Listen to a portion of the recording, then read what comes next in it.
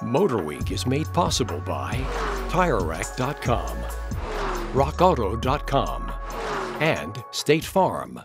8 years is a long time for a vehicle life cycle these days, but that's how long the first generation Land Rover Range Rover Evoque has been around. One reason, its look was clearly ahead of its time, and it's a look that's still more modern than most of its compact luxury crossover rivals. But to some, it was still too much form over function. So let's see if the all-new second generation Evoque changes that reality.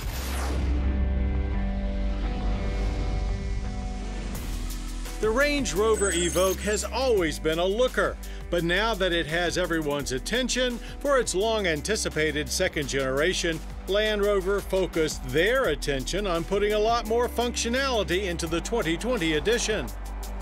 Not that they've neglected Evoque's breakout styling.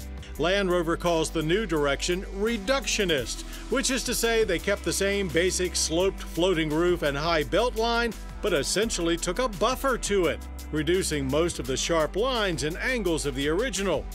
The overall footprint remains almost the same, just a few millimeters of wheelbase stretch, yet they were able to reconfigure and make a better interior package. It's not quite TARDIS-like inside, but there's noticeably more legroom for backseaters. The space is clean and uncluttered looking, with most controls falling readily to hand, and of course materials are prime plus eco-friendly.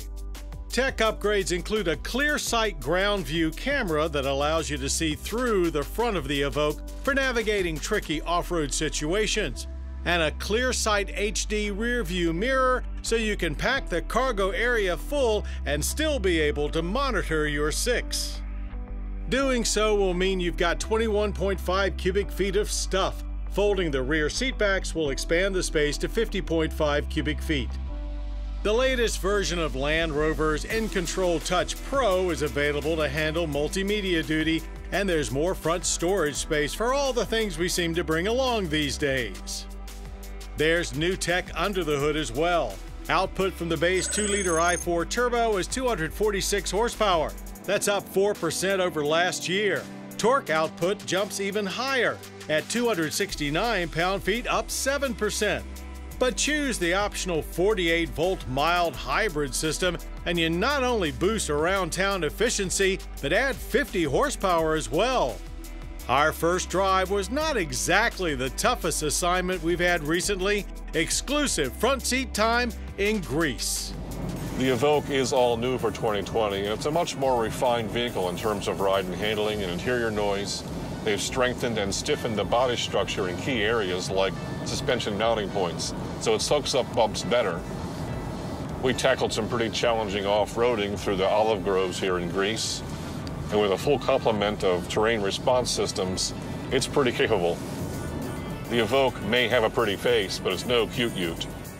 That more substantial presence comes courtesy of a new premium transverse architecture, and it goes a long way towards making the ride a lot less choppy than before.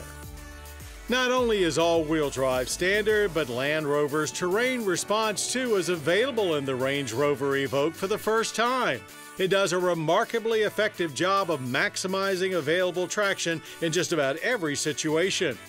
The only thing that hampered the whole process was an occasional inopportune thrust of turbo boost, just when you're trying to be easy on the throttle to navigate through a delicate situation.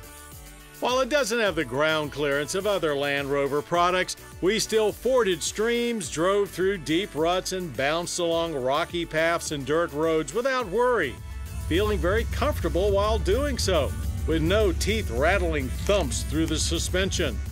The highway ride was equally composed, with very little wind noise seeping into the cabin.